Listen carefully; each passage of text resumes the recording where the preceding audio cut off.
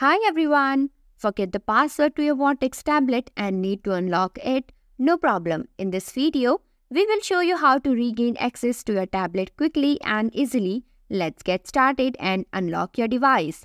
If you have forgotten your PIN, pattern or password or fingerprint on your Vortex tablet, you can unlock the tablet by performing a hard reset. To factory reset a Vortex tablet, follow these steps. Power off the tablet completely. Then press and hold volume down plus power buttons until the Vortex logo appears, then release. In recovery mode, use volume buttons to scroll to wipe data or factory reset and select it with power button. Confirm the reset. Follow any on-screen prompts to confirm the reset. This action will erase all data on the tablet.